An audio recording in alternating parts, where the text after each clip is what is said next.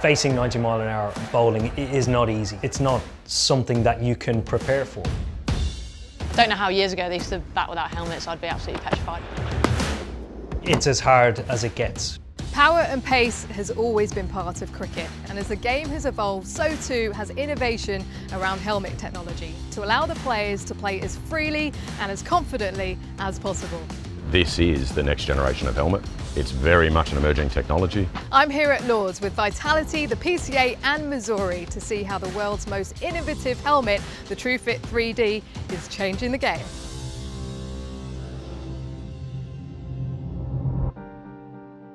Helmets are so important when it comes to cricket, and you yourself have had your life saved by a helmet. Each and every player can go through it. Doesn't matter how good you are, how equipped a player you are, there's still an element of risk involved with batting and being struck in the head. Back in 2015 against Australia, I was bowled a good bouncer and I took my eye off it and got hit on the softest part of the helmet. If you don't have trust in your protective equipment, you know that you are a walking target. If you've got any sort of doubt or hesitation around getting hit, you're not going to be able to execute your skill very well. The Masuri helmet gives you that reassurance that if you do get hit, you're going to be okay. It gives you the confidence to be able to play reverse sweeps, paddles, come down the ground to fast bowlers, and knowing you've got that extra protection.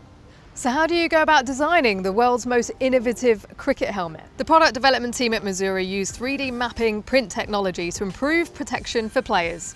Sam, can you tell us how the technology actually allows you to create these helmets? Everyone's head shape is different. So 6-7 years ago we said, how could we make a custom fit helmet? And at that stage we thought, look, we could 3D scan. 3D scanning technology was there. And about 3 years ago we started looking again at 3D printing.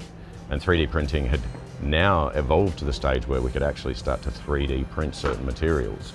So we went from 6 years ago having an idea to last year, during the Ashes, the first 3D printed line is going out to professional cricketers. I put on the equivalent of a swimming hat and they measured the bumps and lumps on my head. So we take a 3D scanning device which basically bounces light off the object that it's trying to scan and gives us a digital image of that head.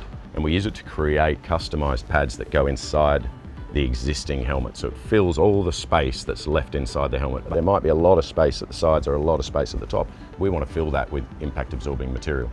So we'll then do the digital design of those pads and we'll send that file off to a 3D print farm who will turn that into these soft lattice structured that gives us good air ventilation but also really good impact absorption. And how have the players received it? Brilliantly. The big change is obviously comfort. We're giving a fully customized fit to every player. Where they've been used to feeling a helmet touch points maybe at the front or maybe at the back, all of a sudden that load, the weight of the helmet is spread evenly across their head. Nice. Perfect for me. That's the idea. It's more sturdy, you feel secure, you feel like it isn't going to move when you're running between the wickets or you're playing a shot, which is really important. In the past, there are some players that probably felt like they haven't wanted to wear a helmet. Do you get a sense now that that's changed and there's been a perception shift around protection for the head? 100%. I think players see the importance of it now. That bit of equipment can save your life ultimately and allows you to play your game more freely. A high-level sport is fiercely competitive, but out there in the middle, when someone does get hit, how does the mood change? It changes immediately. Your cause of concern for that player, and in that moment the rivalry goes out the window. Your immediate concern is for the welfare of the player. So at any stage during game now, are you thinking about what might happen if you get hit, or is that just completely gone from your mind? No, it's gone. If you have any doubt at all that you're going to get hit and you're hesitant, you're not going to be able to deliver your skill exactly how you want to. And the reassurance of having a proper protection around a very important part of your body is key.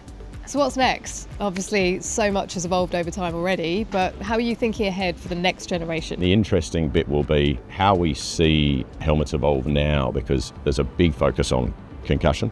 There's no magic answer to it. There's no independent test that says these products are better for minimising concussion, but certainly it's the #1 topic on all helmet makers' minds. The ECB are monitoring every single head impact. They're monitoring the number of concussions that are sustained. They're monitoring the number of days out of the game, and they're doing that every single year. The work the ECB is doing to track those injuries is really valuable in terms of, let's see what the evolution of helmets do in terms of that data.